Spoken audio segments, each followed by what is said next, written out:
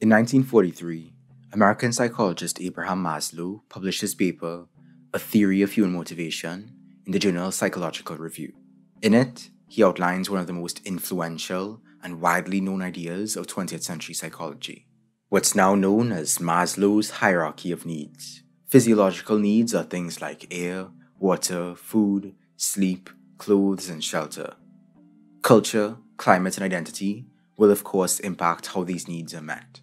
Safety needs include health, personal security, emotional security, and economic security. We need to be in a relatively safe environment, free of violence and abuse, in order to thrive at this level. We meet our belonging and love needs and avoid loneliness by connecting with our kin, whether friends, partners, or family. Our social esteem needs are met by self-respect and respect from others.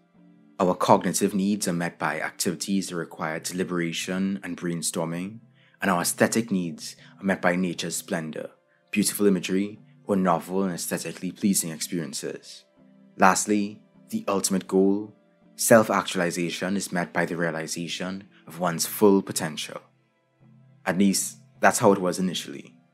Maslow eventually included self-transcendence, the fullest realization in giving oneself to something beyond oneself, at the top of the hierarchy during the last few years of his life. The whole idea is commonly portrayed as a pyramid, even though Maslow never did. A consulting psychologist named Charles McDermott first came up with the pyramid in 1960, and it took off. Also, Maslow didn't view his hierarchy of needs like a video game, where you just go from one level to the next, unlocking them as you go along. He made it quite clear that we are always going back and forth in the hierarchy. We can target multiple needs at the same time, and the order in which needs emerge is not fixed. It may be better to portray his theory as a ladder, since when you're on a ladder, multiple rungs are occupied by the feet and hands, and you can move up and down the ladder as circumstances change. Maslow's idea, like every idea, has faced criticism over the past few decades. However, a lot of them are based on management professor Douglas McGregor and consulting psychologist Charles McDermott's simplifications and misrepresentations of his ideas. The main criticisms have centered the ranking of the needs, like how ranking order would vary from culture to culture based on circumstances, especially between individualistic and collectivist societies. And folks have also rightfully pointed out that sex shouldn't be on the same level as food and breathing, for obvious reasons. Despite its critics, Maslow's hierarchy remains one of the most popular frameworks for sociology research, management training, and psychology instruction. But perhaps we should be looking elsewhere for guidance. Perhaps there's another perspective, one above the individualist scope, that can motivate us to question not only our personal development, but also the very structure of our society. Let's explore what Maslow encountered at Siksika and what we can learn from the Blackfoot philosophy. Before I begin, special thanks to Teju Ravilokan, founder of Gather4 and Medium.com, who wrote the article that inspired this video and provided most of the research for it. Be sure to check out his article, linked below. Our journey begins in the summer of 1938, when Abraham Maslow spent 6 weeks with the Siksika-Blackfoot near so-called Alberta, Canada. The story of the Siksika people actually begins long before then, with an oral history that stretches back 10,000 years in the region. But our journey begins here. Alongside anthropologists Lucian Hanks and Jane Richardson Hanks, Maslow intended to test his theory on social hierarchy and dominance. However, what he found there completely upended some of his earlier hypotheses.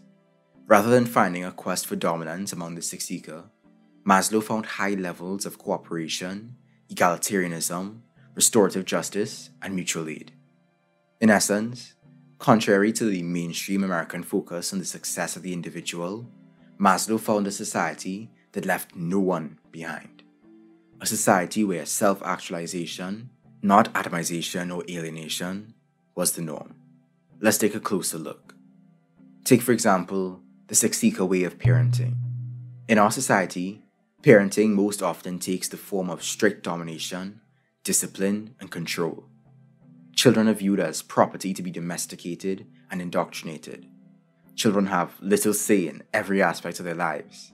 In contrast, Maslow found that the Siksika afforded their children liberty and equality.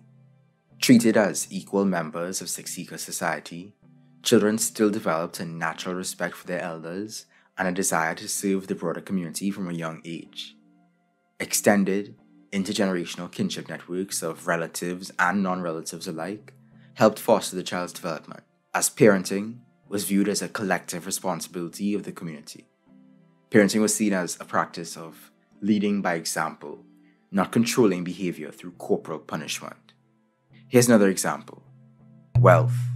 In our society, wealth is measured through the accumulation and hoarding of capital, like money and property. However, the Siksika-Blackfoot measured wealth by generosity. At giveaway ceremonies, communities bonded and strengthened ties by compiling everything that each member of the tribe had collected over the past year, sharing stories of how they amassed such wealth, and sharing their possessions to those in need. Lastly, let's take a look at justice. In our society, carceral logic pervades our understanding of justice on every level.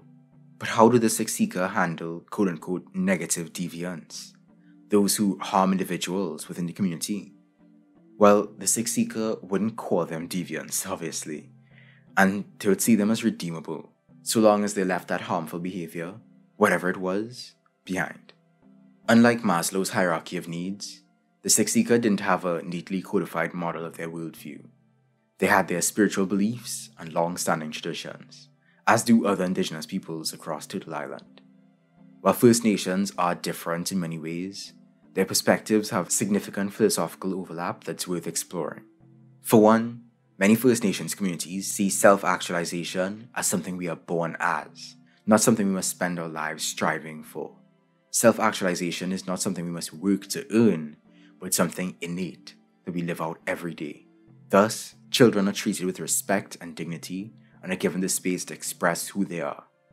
As opposed to the individualistic culture that plagues capitalist society today, the Blackfoot and other First Nations peoples see the work of meeting basic needs, ensuring safety, and creating the conditions for the expression of purpose as a community responsibility.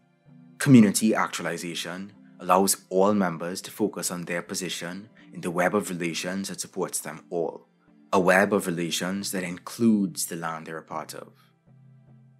When our lives are bound up in the lives of others, we learn generosity, trust, forgiveness, patience, kindness, and cooperation.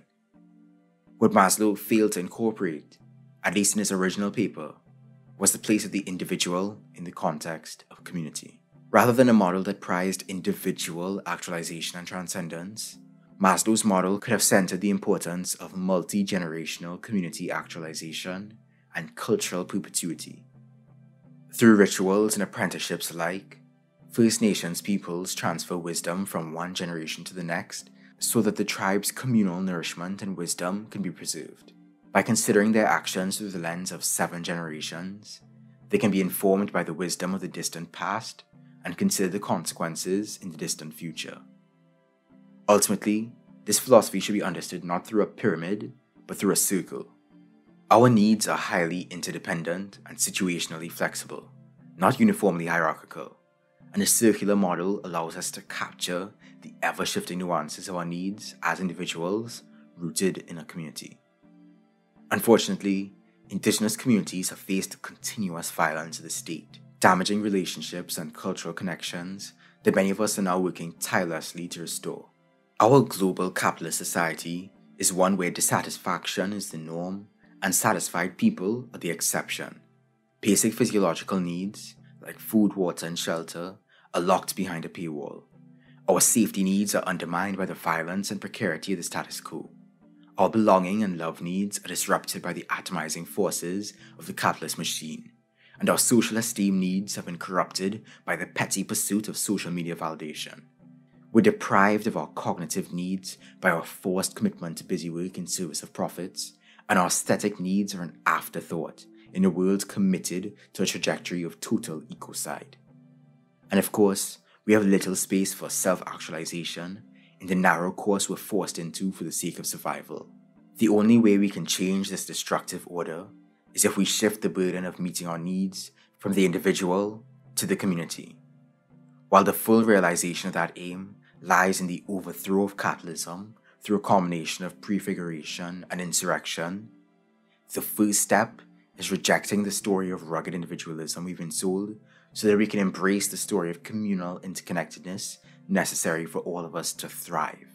Through our relationships and our organizing efforts, through the exercise of our collective imagination, wherever we find ourselves, we can create viable alternatives. Peace. Thanks for watching. Please like, comment, subscribe, and share with your fellow peoples. Thanks once again, of course, to the family, including our newest members, Hugo Tunjik and Kardashev V. Join these beautiful humans and support me too on patreon.com/sainttrue. Check out all my other videos for a range of radical topics. Follow me on Twitter @_sainttrue. Thanks again. Peace.